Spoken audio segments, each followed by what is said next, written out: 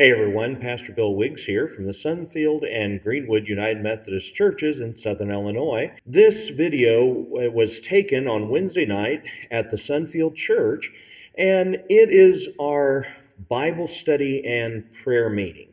We are in the middle of a series of sermons on the 7 deadly sins. On Wednesday nights, what we're doing is we're taking a look at the sin, and then we're looking at the antidote to that sin. And so as we have this discussion tonight, I'm going to be doing some teaching, and then we're going to have kind of some group discussion. Then we're going to have some prayer time together.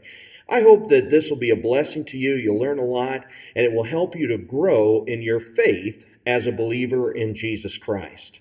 So at this time, let us go into the fellowship hall as we begin our time together.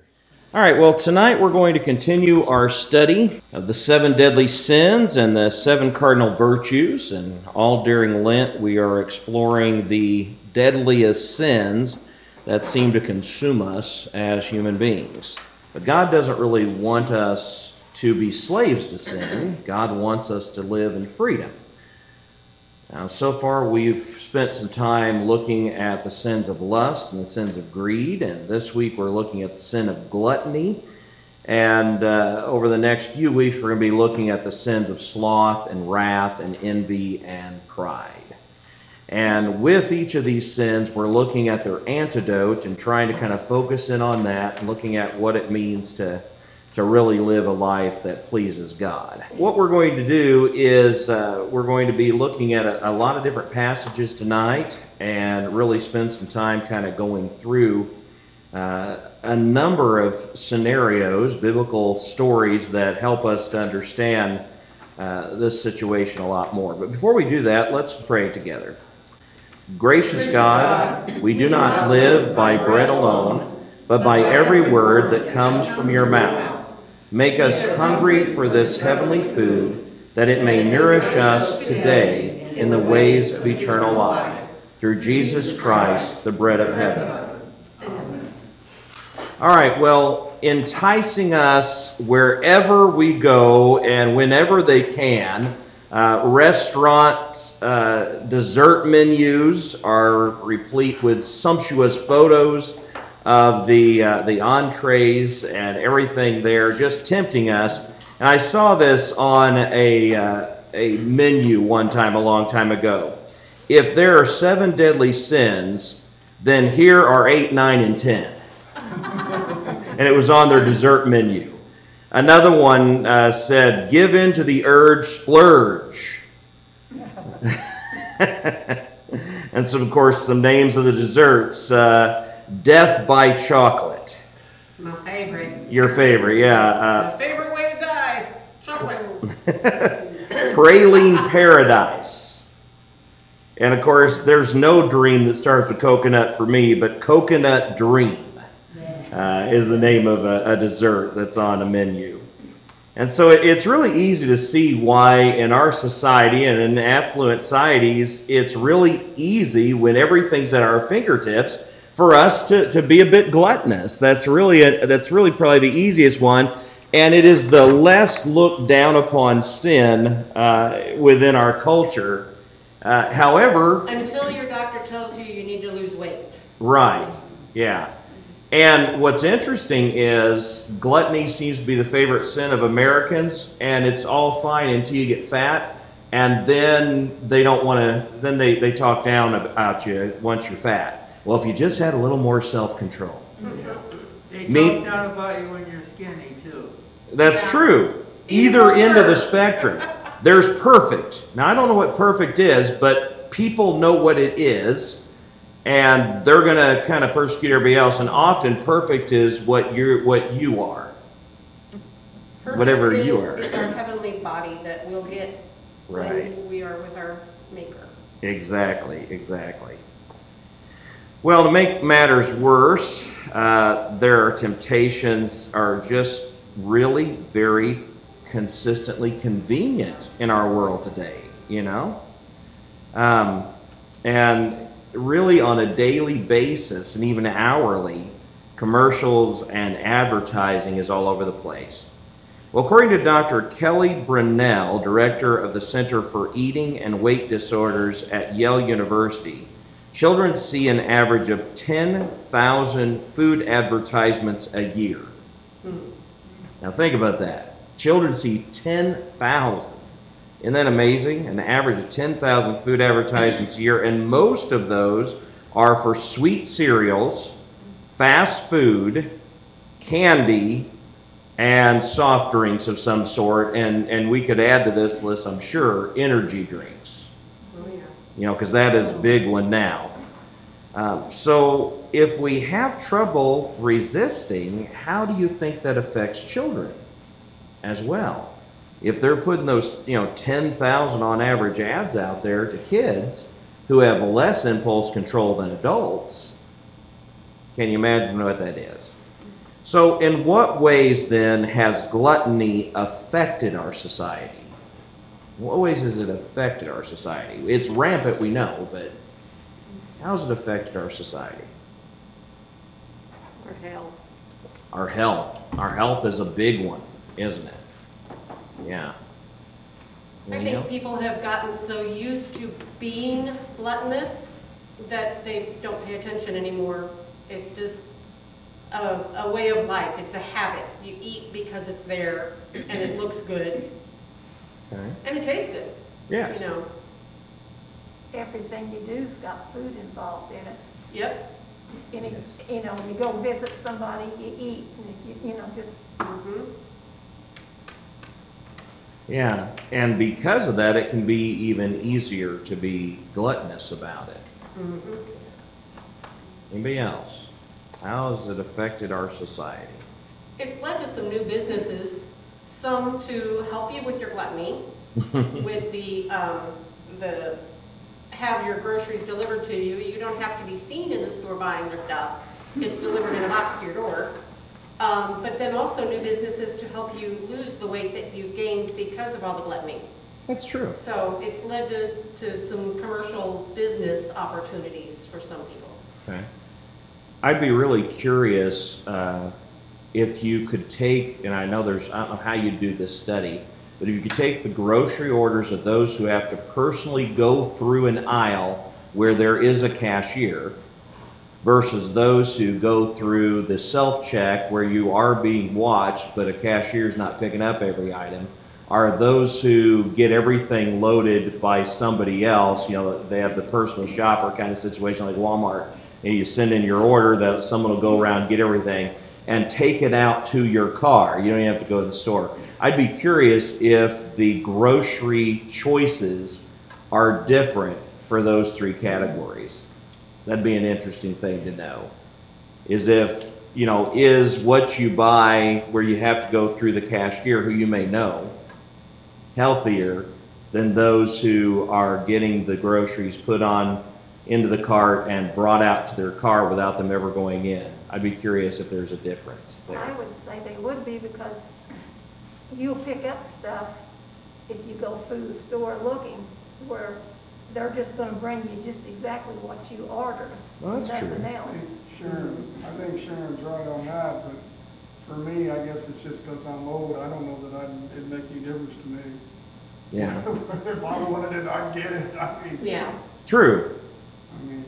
But if it's a brand new item you didn't know existed, you're not in the store Like seeing Sharon it. said, Yeah. if you're gonna have them box it up, you're just gonna have them box up what you want. What you see you need, you're not gonna look. Yeah, those quick grab items probably not as big. Cashier, yeah. Yeah, there was a time where they were putting the no candy aisle in grocery stores, where there'd be no candy there at the checkout.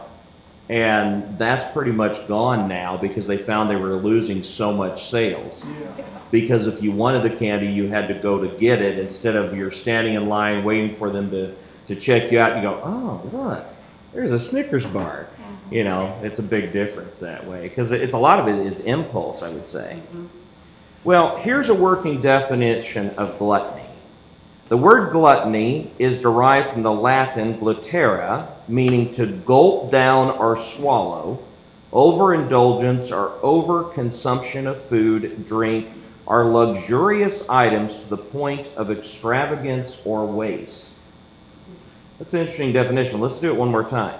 The word gluttony is derived from the Latin gluttere, meaning to gulp down or swallow, overindulgence, and overconsumption of food, drink, and luxurious items to the point of extravagance and waste. What do you think of that definition? That's an interesting one. Sometimes we just think of gluttony as eating too much, you know, too big of portions. But this seems to take it a little bit different direction. What do you think? Especially that last phrase Well, there. the luxurious items can, I mean, that can cover anything. Yeah, it certainly can. And that to the point of extravagance or waste. Waste is the interesting one. Well, I mean, you can look at some people's closets. If you want to go with that, or, you know, people that have shoe fetishes where they've got 300 pair of shoes, or Yeah. clothing that don't absolutely never be able to wear if they didn't wear the same thing ever again. Right. I mean, that is gluttony. It is. And a waste. And a waste. And waste, yeah. Everyone here, I think, perhaps maybe not Melissa, but I think everybody else is old enough to remember the pictures of Imelda Marcos' closet. Does anyone remember how many pairs of shoes she had? I don't remember No. anymore. It was No. thousands. It was unbelievable, though, the number of shoes she had. Yeah, it was in the thousands.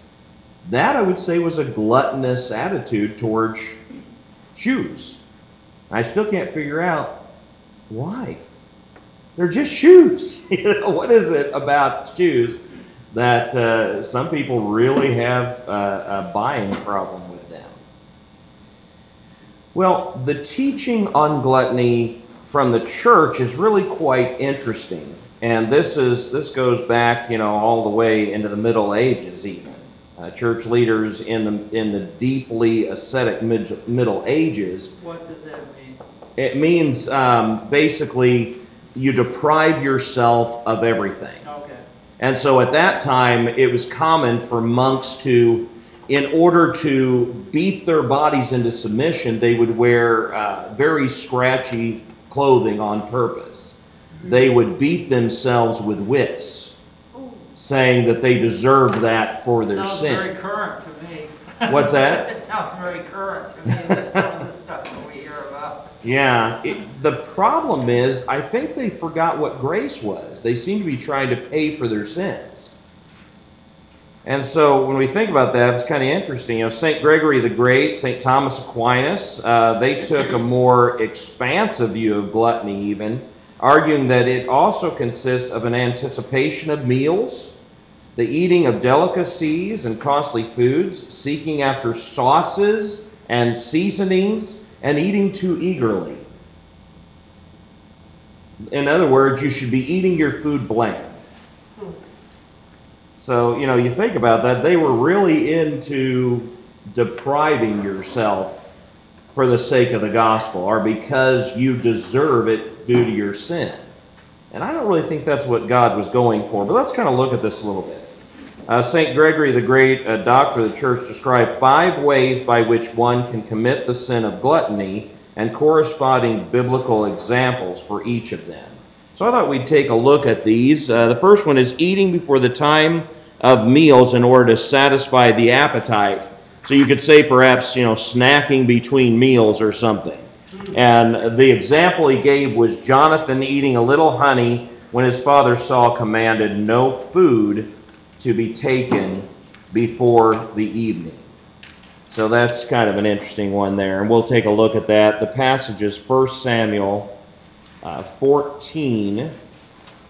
I have it if you want me to read it. Okay, go ahead. Now the men of Israel were pressed to exhaustion that day because Saul had placed them under an oath, saying, "Let a curse fall on anyone who eats before evening, before I have full revenge on my enemies." So no one ate anything all day, even though they had all found honeycomb on the ground in the forest. They didn't dare touch the honey because they all feared the oath they had taken. But Jonathan had not heard his father's command, and he dipped the end of his stick into a piece of honeycomb and ate the honey. After he had eaten it, he felt refreshed. But one of the men saw him and said, "Your father made the army take a strict oath that anyone who eats food today will be cursed. That is why everyone is weary and faint." "My father has made trouble for us all," Jonathan exclaimed. "A command like that only hurts us. See how refreshed I am now that I have eaten this little bit of honey? If the men had been allowed to eat freely from the food they found among our enemies, think how many more Philistines we could have killed." So how do you see gluttony displayed in this passage? St. Gregory thought there was gluttony in this passage, and he said it had to do with eating when it wasn't time to eat. What do you think? Well, on the one hand, Jonathan had not heard the command. Right. So I don't think he was necessarily in the wrong because he didn't know not to do it. Right. But then when he's saying, well, everybody would have been able to fight better if we had just been able to eat our fill, he's saying I'm thinking of that as whatever food they find when they're attacking that city or whatever. If they had been able to just eat everything they saw, well, how would that have benefited? Because then they'd be tired from overeating. That's true. So I can kind of see both sides of his argument. One, he didn't know, but at the same time, the others were whining, "Well, wait a minute, you got to eat, why didn't I get to eat?" So, I don't know. I'm reminded of an old movie, I can't remember which one it was or anything, but someone was in a sword fight, and they went into a banquet hall where they were fighting, and the better swordsman kept picking up food off the table and was like eating an apple while he's doing this and that kind of thing, you know. I can almost see Jonathan, he's in the middle of the battle and go, there's an apple, yeah, there's a leg of lamb, let's take a bite, you know. I remember what movie it is, but I'm not going to say it on the grounds that it may incriminate us, because we probably shouldn't know that movie so well. Okay. The one you and a bunch of pastors almost got kicked out of. It's a really funny movie. It's about Robin Hood. It's a funny. Yeah, it's a silly Robin Hood movie. It's a Mel Brooks, so that should tell you everything. Right? Yeah, Mel Brooks. Mel Brooks. Enough said. Okay, so let's think about their category. Let's think about the category for a minute. The category that Gregory had here was eating before the time of meals in order to satisfy the appetite. Leaving Jonathan aside for a minute, how is that gluttonous? Or how can that be gluttonous? If mom has budgeted all of the groceries for the month and has purchased what needs to be in the house to get everyone through this time frame until the next time they go grocery shopping, and a teenager is sneaking in and grabbing what they want out of the cabinet when they know mom's cooking dinner, but they're going to sneak in and they're going to grab food, well then when it's time to pack lunches, there's not going to be snacks to go in the lunches for school, for the younger kids or whatever, I could kind of see that being an issue. Okay. Well, or if you're eating between meals and you end up with 5,000 calories a day, that's gluttonous. Yes, yeah. It is. And that's really easy to do, isn't it? It is. I used to have a real big problem with cookies. It's part of what made me well over 300 pounds and have liver issues. I'd be studying in my office in the afternoon, start getting a little sleepy and plan on eating 6 cookies and realized I'd eaten the entire package. Now, how many calories was that? I don't even know that I want to know. Well, when 3 was a serving and you were going to eat 6. Yeah, that was already double, see? Yeah. That was a gluttonous behavior. I don't do that anymore. One, because it would make me really sick. Another, because I realized the folly of it. It doesn't make sense. It's not wise. Yeah.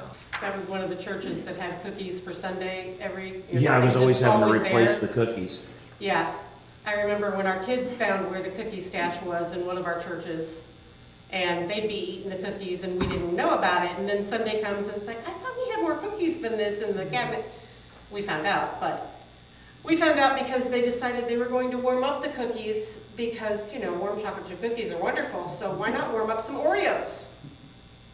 But they didn't know how to run the microwave, so they pressed every button on the microwave until it started running, and they left it running. Burnt Oreos, microwave burnt Oreos, nasty smell to clean up. But we did figure out where all the cookies were going. We had to buy a whole lot of cookies to replace them. All right, here's his second one. Seeking delicacies and better quality of food to gratify the vile sense of taste. That's the actual quote there. To gratify the vile sense of taste. And the biblical example he uses is when Israelites escaping from Egypt complained, "Who shall give us flesh to eat? We remember the fish which we did eat in Egypt freely, the cucumbers and the melons and the leeks and the onions and the garlic." Wow. Now, God rained fowls for them to eat, but punished them for their lack of trust in him. Does someone have that Numbers 11, 31 to 35? Someone want to read that one for us? Numbers 11, 31 to 35. Now the Lord sent a wind that brought quail from the sea and let them fall all around the camp. For miles in every direction there were quail flying about 3 feet above the ground. So the people went out and caught quail all that day and throughout the night and all the next day too. No one gathered less than 50 bushels. They spread the quail all around the camp to dry, but while they were gorging themselves on the meat, when it was still in their mouths, the anger of the Lord blazed against the people, and he struck them with a severe plague. So that place was called Kilbroth-Hattava, which means graves of gluttony, because there they buried the people who had craved meat from Egypt. From Kilbroth-Hattava, the Israelites traveled to Hazeroth, where they stayed for some time. Okay, let's look at this passage for a minute. God brought in plenty of food for them. What were they supposed to do? What were they supposed to do? Take what they needed. Yeah. You know, gather what they needed to feed their family, not just gorge themselves. Anything else? Think about that for a minute. How do you see gluttony displayed in this passage then? I mean, it's fairly obvious, but let's talk about that for a minute. Where do we see this kind of gluttony happen in our society? This style of gluttony. Where do we see that? Smorgasbords. Smorgasbords? Oh yeah, definitely. Definitely. We were at one of these over in Indiana, and I saw a guy, and he was trying to go back, and he literally had his plate piled so high that stuff was falling off, and he's trying to catch it as he's going. And I'm thinking, you know, you can go back several times. But I saw him go back several times with just as big a plate. I think I would have been sick as a dog if I'd eaten quite that much. They had a wonderful variety, which is why we went there, not so we could eat all of it. I think he wanted to make sure he got his money's worth. Mm-hmm. You know, I think that happens there. All right, anywhere else that we see this kind of gluttony? Well, it says in 34, they buried the people who had craved other food. They weren't happy with what they had. And God had provided, but they weren't satisfied. I used to have a lady that would call me periodically and say, "Hey, I've got a whole bunch of oranges. Would you like some oranges? I've got a whole lot of cans of tuna and various things." And finally I said, "Where are you getting all this? This isn't, this is a ton of food." She says, "Well, there were 5 food pantries open today. And I can't possibly go through all of this." And that really happened. It took me about a year to figure out what exactly, just to start asking, because it just didn't seem right. Because once in a while she'd call and say, "Hey, did you know Save-A-Lot has a bargain on this today?" You know. Which was good, and that was helpful. But then she started giving us things that she hadn't mentioned to store. And come to find out, that's what she was doing, going from place to place to place. And in fact, at one point, she brought me so much of an item, I thought she was just wanting to donate to the food pantry, and I took it down to our food pantry. No. Well, half of it had already come out of our food pantry. And so it was like, okay, what's going on here? So she had went down, got it out of the food pantry, claimed more people than she actually had in her house, took it all, then realized she had no place to put it because her cabinets were so full, and said, "Hey, can you use some of this?" It was It was gluttonous and generous all at the same time. Yeah. So, there is a problem in that. That can be a problem. I think one thing that I think about is like, I saw a report about Venezuela. And most people know what's been going on in Venezuela. They call it the Venezuelan diet. The people are losing about 10 pounds at least every year. The people themselves are going down by about 10 pounds every year. And it's not because they're trying, it's because they have less and less food. And then there were pictures from a sumptuous banquet that was given by their president for the ruling class. While these people were starving, he's heavyweight and giving big banquets for his people. That's a gluttonous behavior, I think, don't you? And I think that that really fits into this idea of, the taking too much and the seeking delicacies. What do you think of this quote, vile sense of taste? What do you think that's about? That's kind of an interesting thing in the writing of Gregory. What do you think he means by that, vile sense of taste? We eat for the enjoyment of it and the pleasure and not just for the sustenance. We've put food in a class. I mean, it's nice that it tastes good, but when we're all, so involved, and we very seldom just see simple foods. Yeah. Things just cooked simple, and that's the best for you. Mm-hmm. Without all that salt and sugar and butter and guilty. But I mean, we food is just big with our society. It's just like, let alone the hoarding aspect of what lengths people will go to, to get food, even if they could go buy it. Well, we saw that in the early part of the pandemic, didn't we? Mm-hmm. Where people were going in and absolutely buying everything, and then other people would come who needed it, who maybe they worked that day, and they couldn't get the food because there wasn't anything to buy. That's a form of gluttony, I think. Even though they weren't necessarily outright eating it then, they were just taking everything. All right, let's look at the next one. The next one is seeking after food by sinful or disrespectful means. Now this is a really interesting one to me. The two sons of Eli, the high priest, treated the sacrifices in a disrespectful manner. And that's 1 Samuel 2:12-16. Eli's sons were scoundrels. They had no regard for the Lord. Now it was the practice of the priest that whenever any of the people offered a sacrifice, the priest's servant would come with a 3-pronged fork in his hand while the meat was being boiled, and would plunge the fork into the pan or kettle or cauldron or pot. Whatever the fork brought up, the priest would take for himself. This is how they treated all the Israelites who came to Shiloh. But even before the fat was burned, the priest's servants would come and say to the person who was sacrificing, "Give the priest some meat to roast. He won't accept boiled meat from you, but only raw." If the person said to him, "Let the fat be burned first and then take whatever you want," the servant would answer, "No, hand it over now. If you don't, I'll take it by force." Wow. All right, how do you see gluttony displayed in this passage? And taking from God.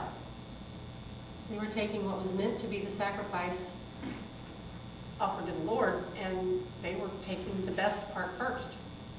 Yeah. It says in verse 17, "So the sin of these young men was very serious in the Lord's sight, for they treated the Lord's offerings with contempt." Now think about that for a minute. Think about, this is kind of an interesting practice. I don't know if you know a lot about the sacrificial system, but there were various types of sacrifices. One of the main things had to do with the fact that the fat belonged to the Lord. The fat of the animal belonged to the Lord. And so what they would often do is boil it down, get the fat off of it, before they ate. And then the priests come along with their fork and take some of the sacrifice, and then the people would eat.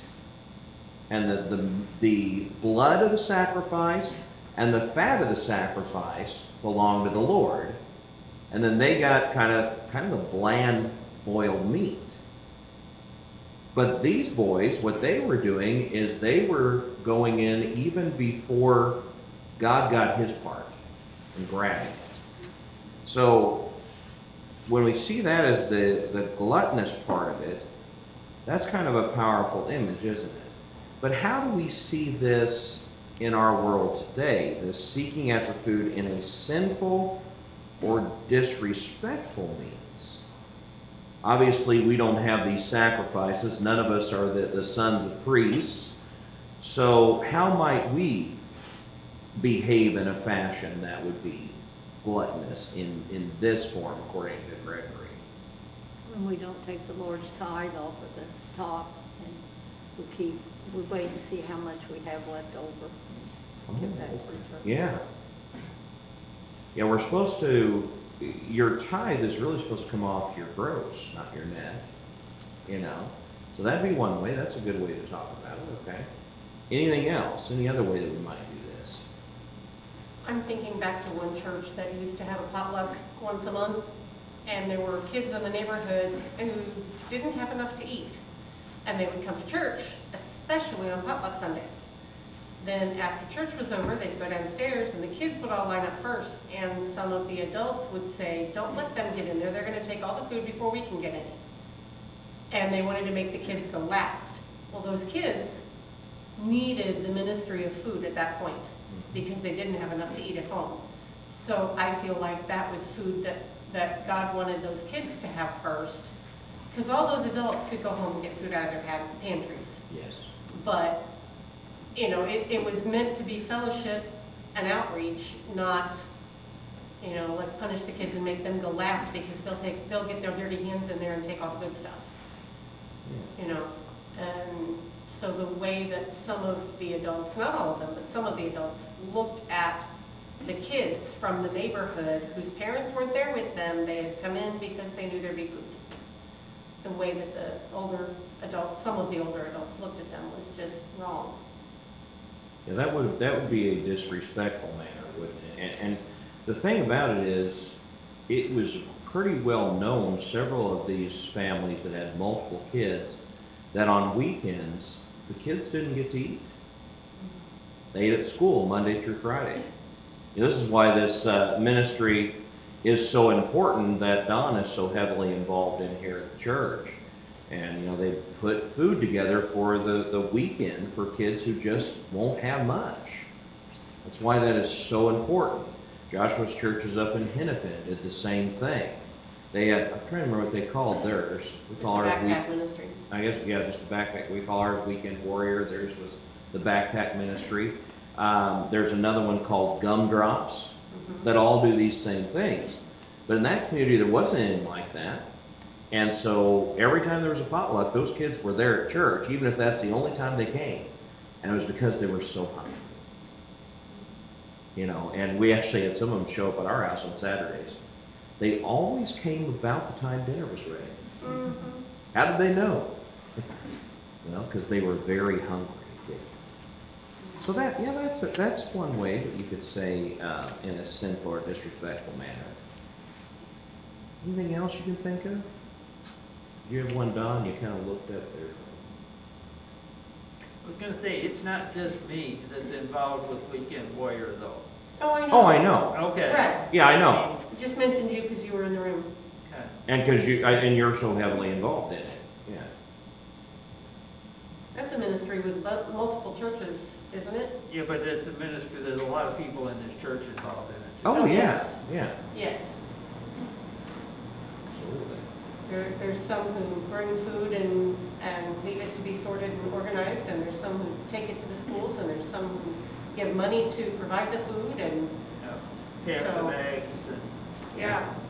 Absolutely. It's a wonderful ministry this church has. Terrific. And the Minister Alliance helps with some of it too. I will say, of all the things that community ministry happens, what a wonderful one these kids needed. Here's kind of a funny example, maybe a sinful or disrespectful means. And I don't think that the little girl understood, so I don't think it was, but think about this. This was kind of funny. When I was growing up, we went to Susquehanna Assembly of God in Independence, Missouri. Years and years ago, when I was just, oh gosh, I think we left there when I was in first grade, so that, or second grade maybe, so it tells you how long ago that was.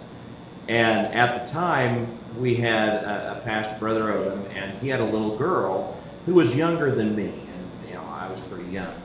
And before anyone received communion there, all the adults would kneel down at their pews, and turn and face the pew, and they kneel down and they pray for a while. Then they'd go up and they'd get their communion, they'd come back and they kneel down again, and they'd pray 20, 30 minutes even.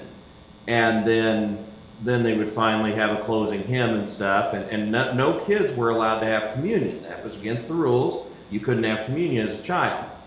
And so, we were all just sitting there waiting for the adults to finally finish praying so we could go on home, And it never failed. As soon as the adults would turn around and kneel and start praying at their seat, you'd see the pastor's little girl, and she'd kind of come out of the pew where she was there. Mom was on the floor, She'd kind of sneak up and she'd look around, and she'd grab some, they use saltine crackers for their bread, and she'd grab a big handful of them and run back to her seat and just kind of eat them, And then, the adults would go up and get communion and everything, and they'd all be praying. And she would come from that nearly the back row, and she'd run up there and grab a handful.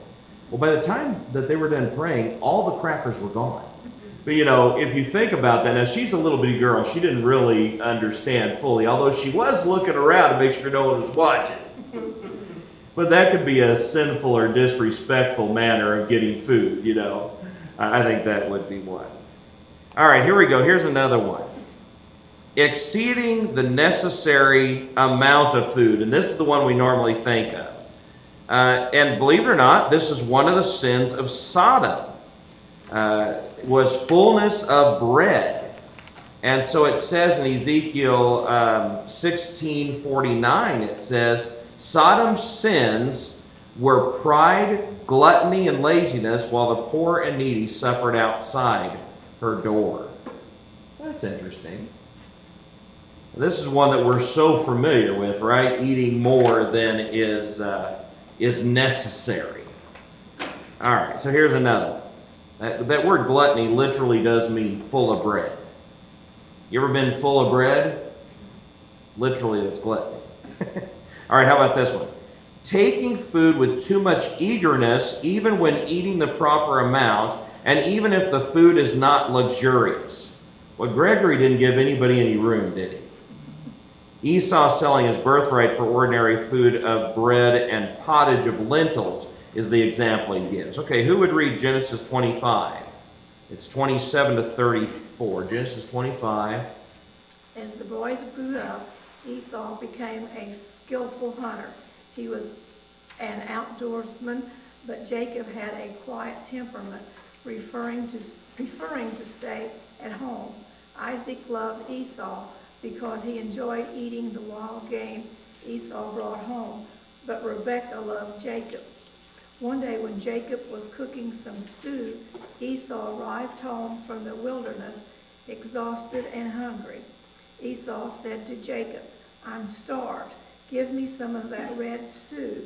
This is how Esau got his other name, Edom, which means red. "All right," Jacob replied, "but trade me your rights as the firstborn son." "Look, I'm dying of starvation," said Esau. "What good is my birthright to me now?" But Jacob said, "First you must swear that your birthright is mine." So Esau swore an oath, thereby selling all of his rights as the firstborn to his brother Jacob. Then Jacob gave Esau some bread and lentil stew. Esau ate the meal, then got up and left. He showed contempt for his rights as the firstborn. All right. So, how do we see gluttony displayed in this passage? Well, he was hungry, obviously. He probably wasn't dying of hunger. Yeah. But he was hungry and he sold his birthright. He gave up far too much for far too little, didn't he? Right. Yeah. What is the birthright? Why is that? What's the importance of the birthright? Do anyone The remember? firstborn inherited just about everything, didn't they, back then? Yeah, at least a double portion, if nothing else. Yeah, even if they didn't inherit all, they inherited a double portion in comparison to everybody else. So say you had 6 kids, it's divided into 7, and then you give 2 portions to one of the kids. That's a pretty important thing you gave up for a little bit of lentil soup. Well, I don't know, I'm not even a big fan of lentils. I can't imagine giving it up for that. And he got the soup at some time anyway. Yeah. He would have got it I eventually. mean, the parents were pretty poor excuses, though, of parents. Oh, they were, yes. One loved the one and one loved the other. I mean, you know, what kind of parenting is that? Terrible. You know, it just certainly didn't have much of an example. Yeah. Yeah, if you want to look for a good example of parenting, do not go to Jacob and Esau's parents. It's kind of like if you want to see a really good example of marriage, don't go to John Wesley. Go to his brother Charles. John Wesley's marriage was a disaster, complete and utter disaster. But, you know, yeah, you're right. They were terrible parents.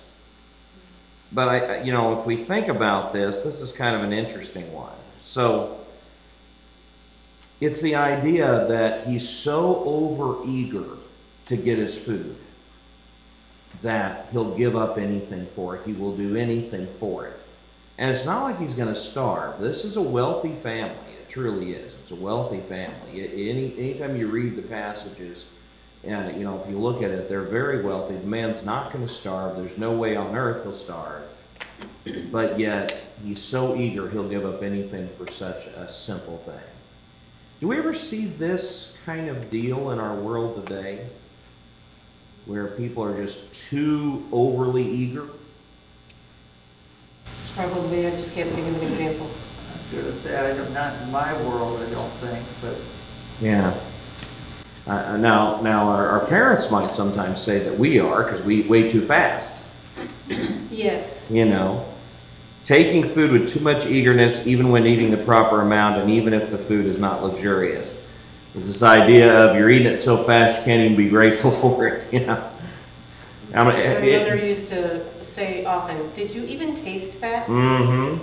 You ate it so fast, how did you even taste it? We say that to our dog all the time, because she's such a fast eater. Abby is the perfect picture of gluttony.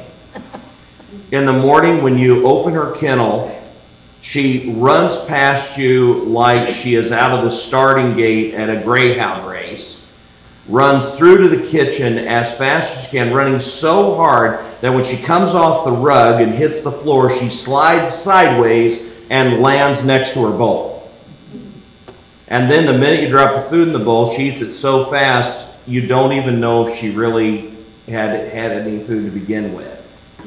Perfect picture of gluttony right there in the dog. But I think all dogs are kind of like that in some ways.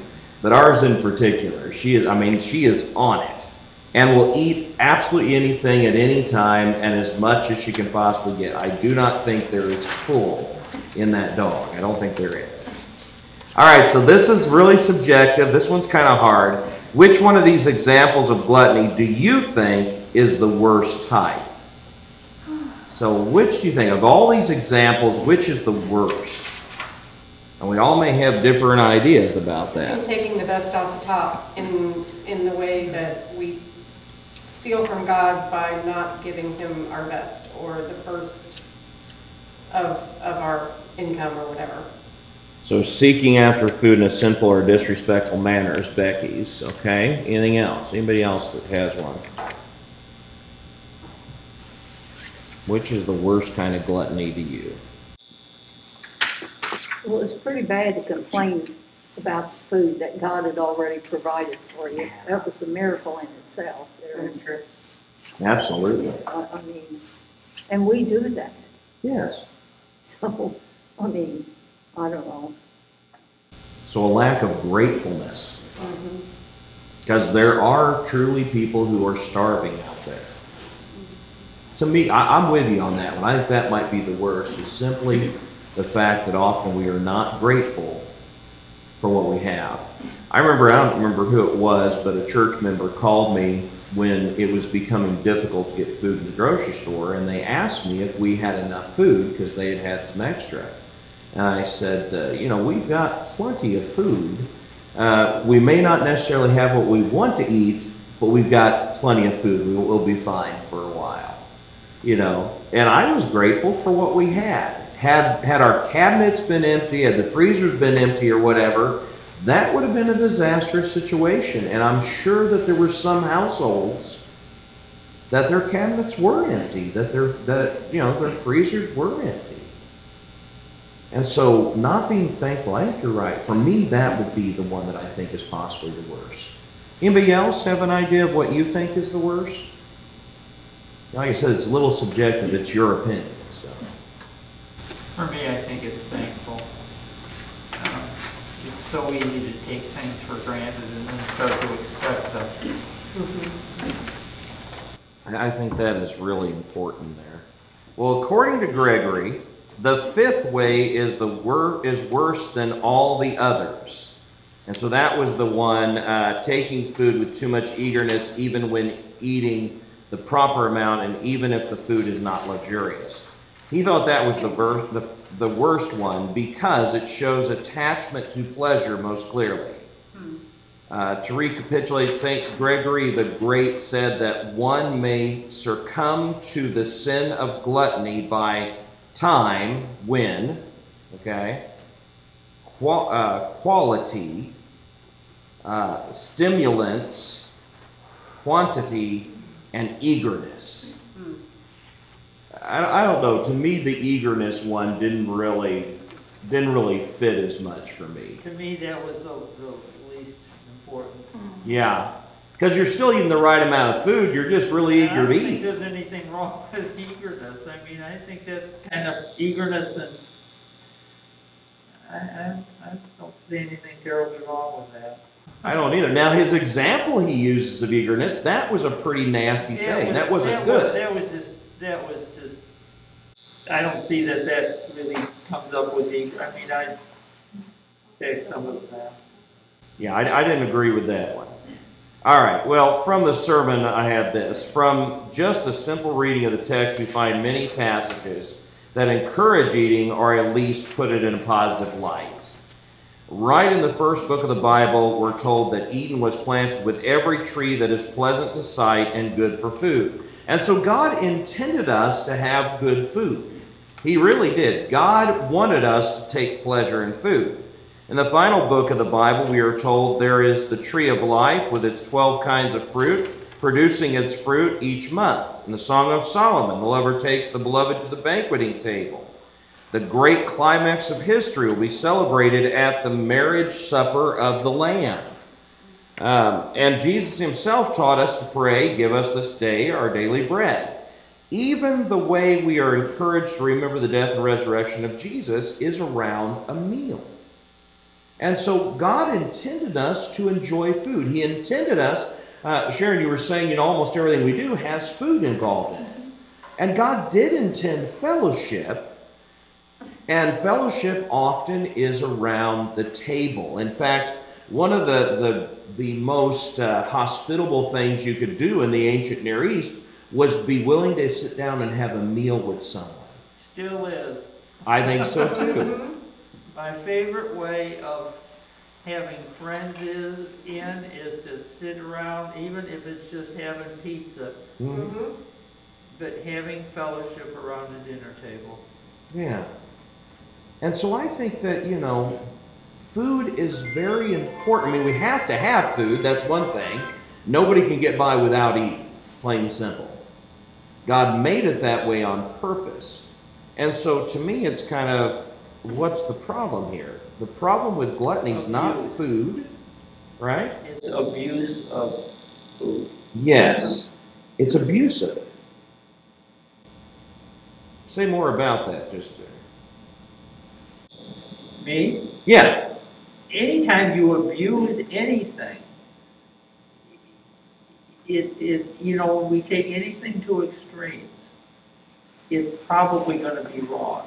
I mean, God intended us to eat food. He intended us to consume 2,500 calories a day.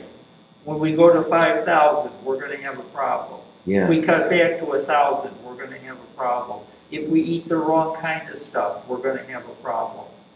But if we follow it the way it's intended, it's going to work for us. Yeah. And so it's like all these other things we've talked about so far, isn't it? You know, the sin of lust. God gave the gift of sexuality and everything within the bonds of marriage. That was intended as a good thing. But not to every woman on the block for the Ex- same time. I mean, it's not, you know. Right. It's, Yeah. And we could say that people are gluttonous for that. You know, you could say that lust turns into a type of gluttony. it does. Greed's the same way. God intended us to have, I think He intended us to have some nice things. I think that's where Gregory and his ilk kind of had it wrong. They thought that they should live the poorest life possible and that they should, you know, even forego even the slightest nicety as a way of being faithful to God. But I don't think God really intends that. But I don't think God intends gold-plated toilets either. Diamond encrusted choo-choo trains. Diamond encrusted choo-choo trains, like a former bishop we had. Yeah, that is a greed or a gluttony for wealth. So the problem really is with the heart. It's really with the attitude. Gluttony is about obsession with the physical appetites. And it may be food. We've talked a lot about food. It may be drink, right? You can be gluttonous with alcohol. And we know that turns into some really bad mess. Having a glass of wine may not be gluttonous, but having an entire box of wine, yeah, that's probably gluttonous, you know. Things of that nature. Tobacco, it can be that. Illicit drugs, well, that's always a mess, isn't it? But people can be obsessed with that in a gluttonous way. So when we place any appetite ahead of our relationship with God and others, we are engaged in the sin of gluttony. So how do you see gluttony getting in the way of our relationship with God? How do you see it getting in the way of our relationship with God? Which is more important? When you put it first. Yeah. Even simple things, when they're put in front of our relationship with God, become sin. All right, so we need a healthy dose of the antidote to gluttony, which is temperance or self-restraint, or you might say discipline. So I have a whole series of scripture texts here. Gentleness and self-control. There is no law against these things. 1 Corinthians 9:27 from the New Living Translation. I discipline my body like an athlete, training it to do what it should.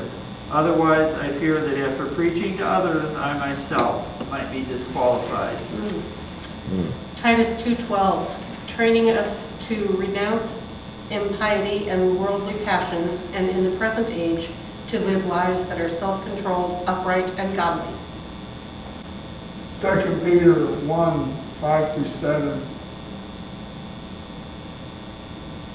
For this reason, you must make every effort to support your faith with goodness, and goodness with knowledge, and knowledge with self-control, and self-control with endurance, and endurance with godliness, and godliness with mutual affection, and mutual affection with love.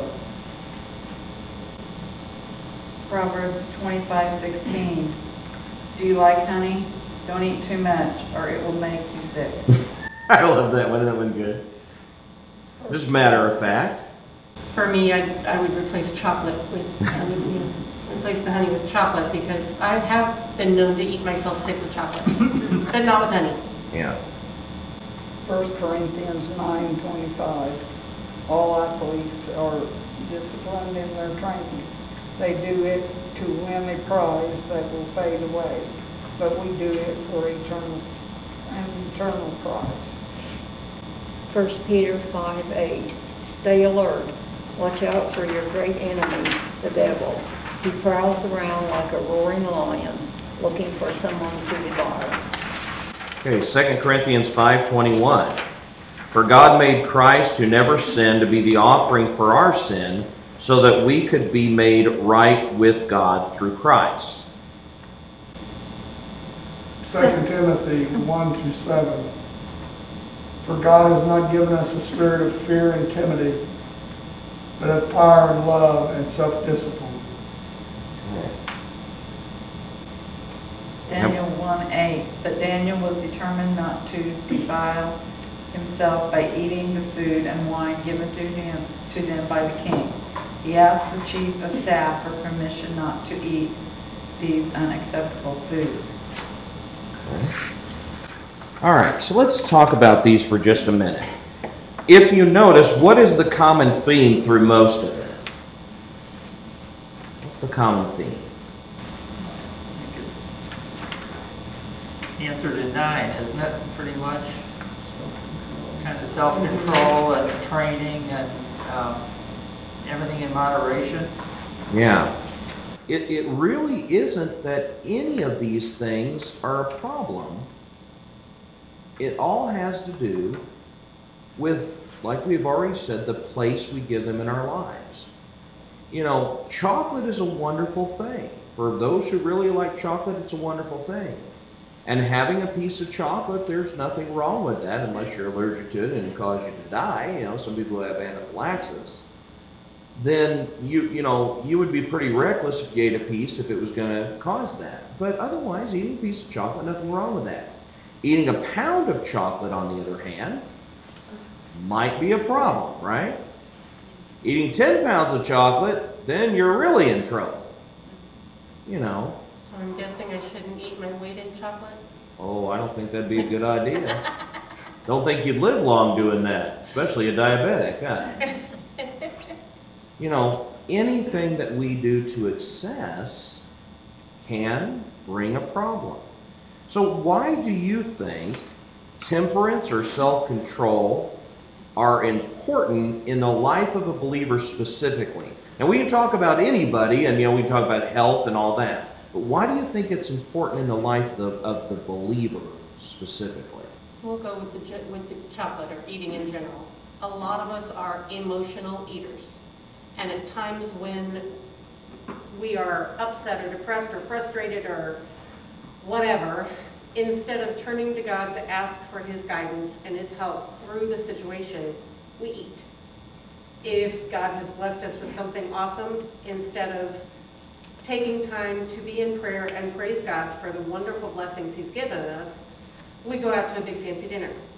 And we eat instead of praying and offering our praise or asking for God's help. And if we had a little bit of self-control and we would remind ourselves all the blessings that we get are from God and we need to thank Him for them. And also when we're hurting or struggling with something, He wants to help us, but He wants us to ask. And if we would spend time in prayer as opposed to going and raiding the snack pantry,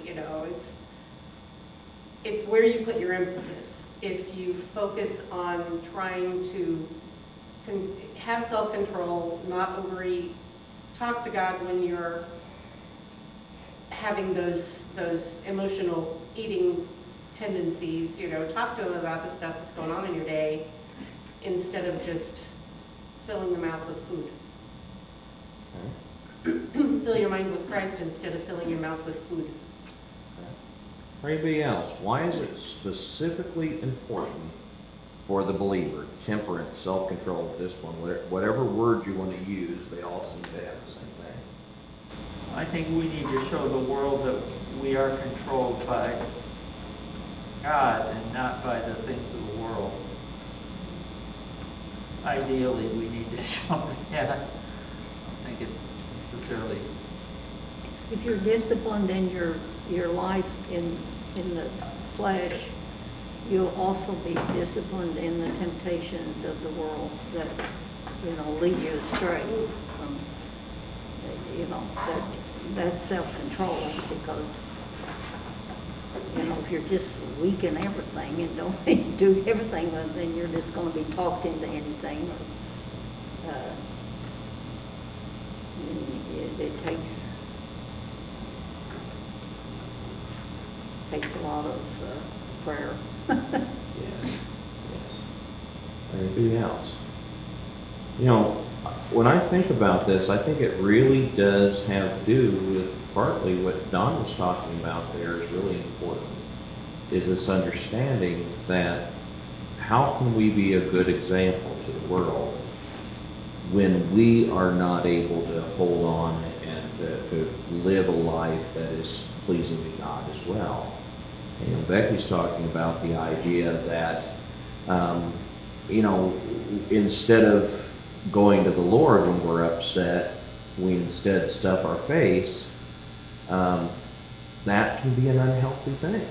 And, I think you're right about that. If you can control this area, then you can deal with any of it. I think that's really important. All right, one more here. It says, why is temperance, self-control / discipline so difficult for us? What do you think? Maybe someone that hasn't answered anything. Why do you think it's so difficult? Well, the devil's always there ready to tempt you. Yeah. That's that he's prowling around. Watch out, be on guard. Yeah. Or anybody else? Why is it so difficult? Society has made lack of self-control or self-discipline to be the norm. We've gotten too used to it with what we see on TV and what we see in the movies and even on the news. Seems like the norm has become overindulging in whatever it is. Yeah. That's a big part of it. If we're going to go strictly on food, for me, the most difficult thing is I am hungry. I need to eat. And the problem is, when do you stop eating? There's the problem. So I think that's part of it. We are thirsty. We are hungry. We are in need of sustenance. If we put that at the center, it could be a problem. Now, this is not one of them on here, but it's another question that comes to mind.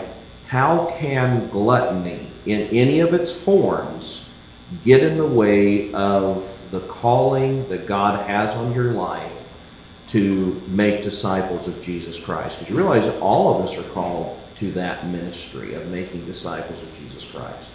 How can gluttony, that particular sin, get in the way of that? No. Our minds on filling our gluttony rather than on doing what God wants us to do. Yeah. Our mind's just not focused. We can only focus really on one thing at a time. We focus well on one thing at a time. So I think that sometimes our lack of temperance can get in the way of our ability to minister to others as well.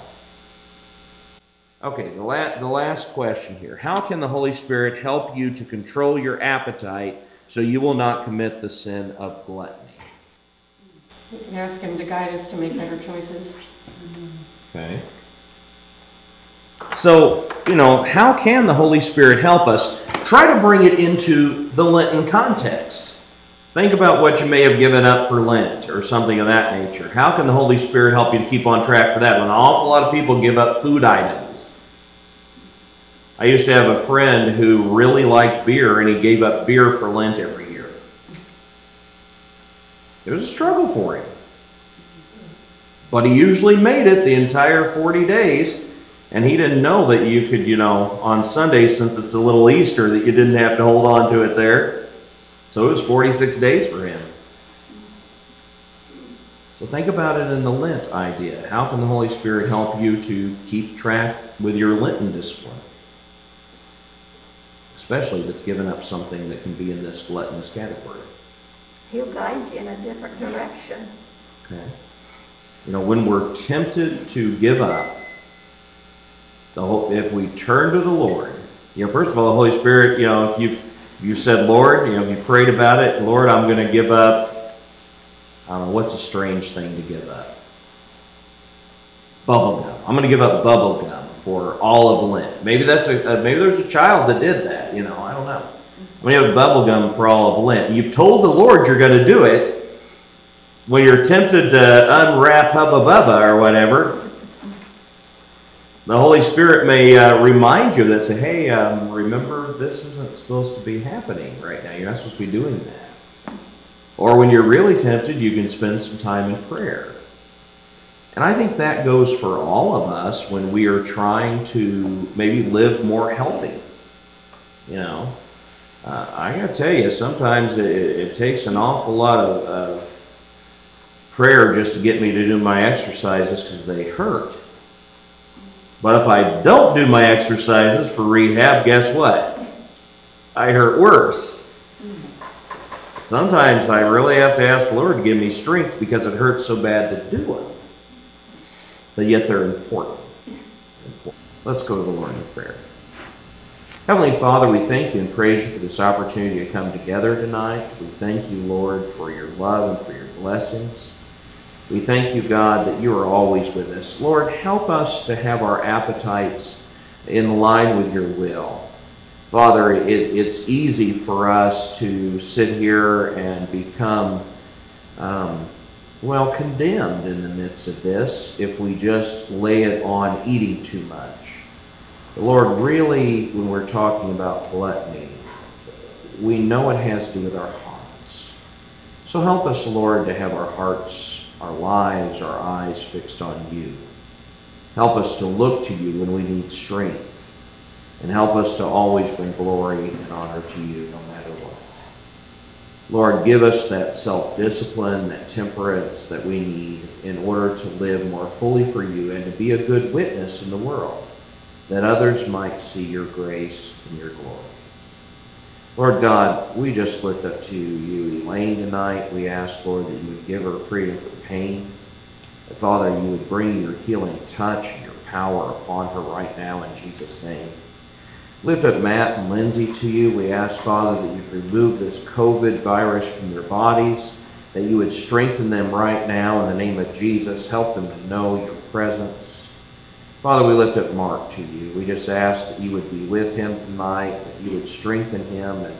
And Lord, as he awaits these tests, we just ask that your peace would be with him. Lord, we lift up Janet to you as she deals with COVID. Father, we just pray that you would bring your healing.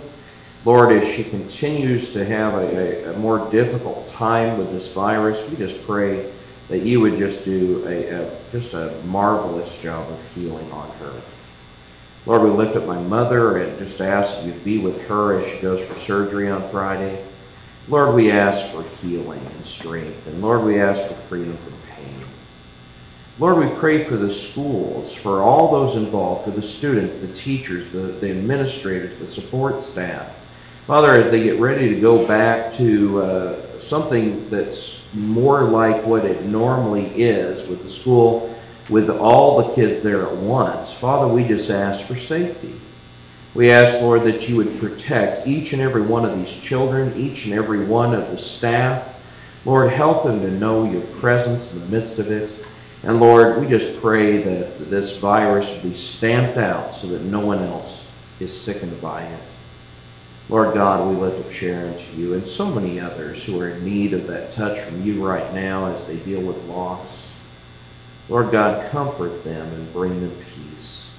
Help them to know your love and your presence. Help them to know, Lord, that you are always with them. Father, be with this nation. For those situations that have just completely gotten out of hand in our political debate, Lord God, may we learn once again what it means to be really a nation of people, that we might not be so angry about how one side wants to do things or the other that we fight amongst ourselves. Instead, Lord, we ask that there would be peace in our nation. There'd be peace in families that have been divided by politics and in church groups and in just all kinds of areas of life where division has come. Lord God, give our leaders wisdom. Be with our president and vice president.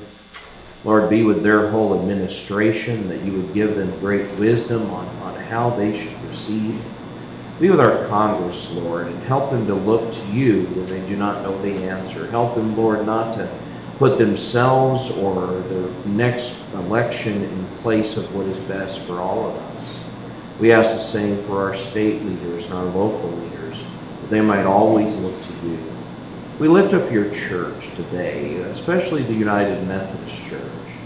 We ask, Lord, that you would help us to more fully serve you. And for the various factions within our church, Father, help us not to put our eyes on temporal things, but on the eternal things, that many more might be led to you. We pray, Lord, that we might bring glory and honor to you each and every step of the way. And Father, in all things, may we reach out to those who are hurting today, that they may know your love and your grace. For we pray it all in Jesus' precious name.